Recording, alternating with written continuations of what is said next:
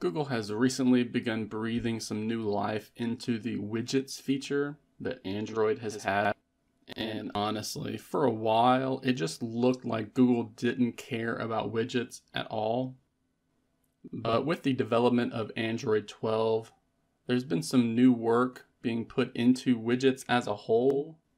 And one of the first Google applications to receive a new widget is Chrome.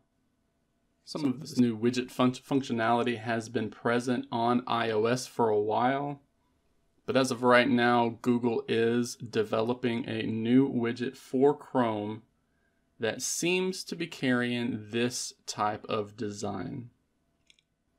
Here's a better look at the widget itself, and we can see that changes whenever we turn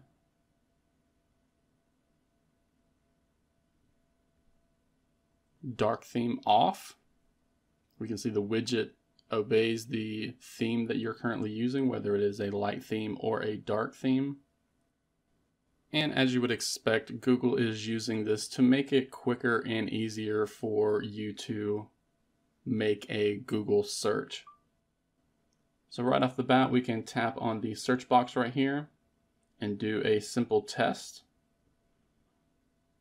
And as you can see, there are some other buttons here. But as of right now, the functionality of some of these buttons are not working. This widget is in development, so this can change over time, both the design and the functionality. But it looks like we're going to be able to open an incognito tab directly from that button. We have a microphone button here for those who want to do a web search with your voice. We have a camera icon, which again is not functioning as of right now, but it looks like it could eventually let you do a reverse image search or possibly just an image search itself. Last up, we have a shortcut for the Easter egg that is found in Chrome called Dino Run. Tapping it will bring up the Dino Run game, which you can instantly begin playing.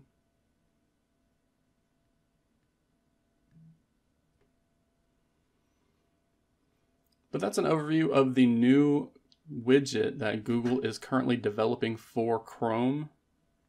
We're finding this right now in the Chrome Canary release, which you can see by installing Chrome Canary, going into the widget area, and then checking out the widgets for Chrome Canary.